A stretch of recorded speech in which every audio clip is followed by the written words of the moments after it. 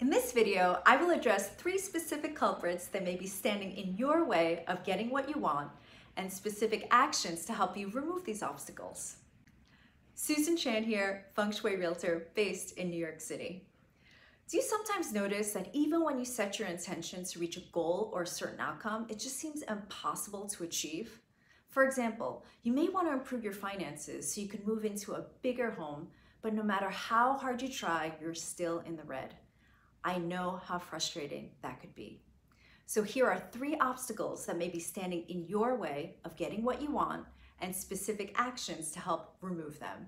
Now, just a heads up, you may need a pen and paper to take notes. First obstacle that may be standing in your way to getting what you want: environmental clutter. Feng Shui, anyone? So if you have a lot of clutter in your home, in your email inbox, or negative energy with friends or family, then the chi or the energy around you may be stuck. You need to clear out this physical and energetic clutter. And here's an action step to clear out your physical clutter. Ruthlessly, but with love, throw away anything that you don't need. Have faith knowing that if you need it again, it will come easily available to you. Avoid scarcity mentality. Now, if you don't have a dedicated space to work, put together a tray of favorite objects just like this one. Isn't it nice? And place this tray down anywhere you're gonna work, and voila, automatic workspace. Now here is how to clear out energetic clutter. Clear out the negative energy of those dragging you down. You can stop following these friends on social media and from your heart, send them love. Then think of 3 people who have what you want. Reach out, start a conversation, and feel happy you're taking action to change your energy and your world. Remember, we are the average of the 5 closest people to us. Remember that. Second obstacle to getting what you want: mindset. I call this feng shuiing your other physical space. Our perspectives, our behaviors are usually learned from our parents, so we may be conditioned to not do certain things and make excuses that aren't true. I'm not smart enough, I don't have a degree, whatever it may be. Your mind is stuck and you can't see a way out.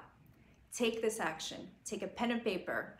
Write down what you want and don't limit yourself. Imagine you have no limitations and just keep freestyle writing until it all comes out. It may start with the obstacles and you need to clear that, but the longer you write, the more clarity will emerge. Then I want you to create an affirmation such as, "There's nothing standing in my way of getting a new job, meeting my future spouse, or living in a kick-butt home." Then say it aloud every day for 27 days. It may sound hokey, but I really can't tell you how powerful it is to use your voice, because your voice is creation, and believe me, it will create your reality. Third and final obstacle standing in your way of what you want: time mismanagement. It's a common excuse to why we don't get what we want. And I know it's mine. There's not enough time because you may have a problem. I may have a problem with overscheduling or not prioritizing what's important. Now the solution is to learn better skills to manage your time. The action: put everything on your calendar: appointments, phone calls, errands, and most importantly, personal time. If you don't put personal time on your calendar, like an appointment, you'll never take that time. And what good are we? What good are you if you're a chaotic and energetic mess?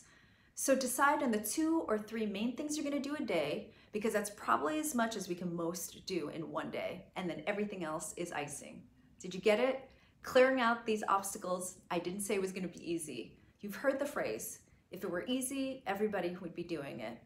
Now, if you can clear these 3 obstacles: environmental clutter, mindset, and time management, you'll be well on your way of getting to your goals faster and easier.